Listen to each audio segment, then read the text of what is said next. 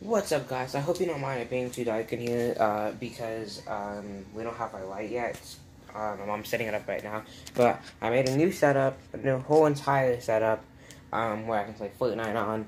I have my backup camera here, which is what I might use for the face cam. It's a pretty sick camera, and then we have the PlayStation here, and then the VR goggles here, which maybe I'll make a video on. We have these extra controller over here. We have this, which is what I'm using right now.